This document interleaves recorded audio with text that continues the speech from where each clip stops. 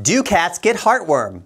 They absolutely do. Anywhere there's a heartworm positive dog, a cat is at risk for heartworm.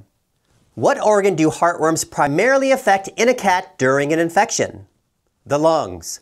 While heartworm primarily affects the heart in a dog, heartworm disease is primarily a lung disease in cats. And that disease is known as HARD, heartworm-associated respiratory disease. Are indoor-only cats at risk for heartworm? Yes. Mosquitoes, which carry and transmit infective heartworm larvae, can find their way inside and bite an unprotected cat. Should I use heartworm prevention for my indoor-only cat? Yes.